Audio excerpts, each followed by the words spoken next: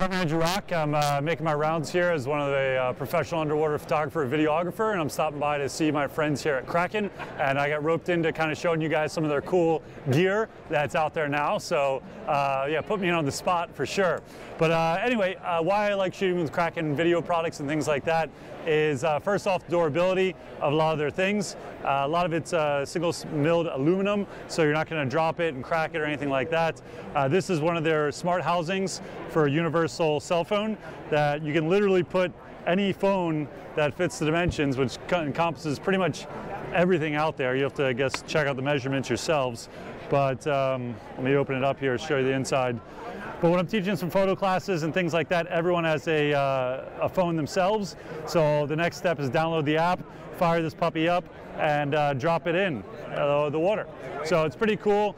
They've stepped up this year with another new product here for one of the most shot, I guess, compact cameras on the market right now. So this is their first, I guess, step up from the cell phone housing, but it fits the TG6 by Olympus in there.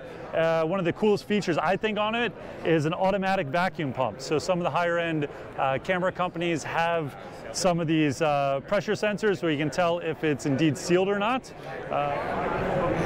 There it goes. I'll put it up to my lav mic here. So you can hear that automatic pump there. So you do not need to forget this anymore, which is a common problem I have sometimes, is being absent-minded and dropping things, forgetting things to pack. Everything's built in here, so it's pretty cool product here. Other than that, Kraken has got some pretty far out lights there.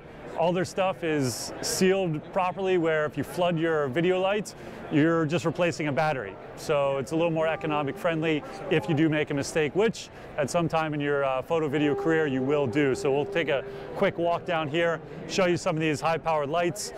They have everything from the small scaled stuff for just your torches, for your typical dive lights, moving up into some of the intermediate prosumer, consumer video lights, into the very, very big solar flare max, which is like 10,000 lumens. So if you really want to blind your dive buddy or just illuminate a reef, it's something you should definitely shoot with.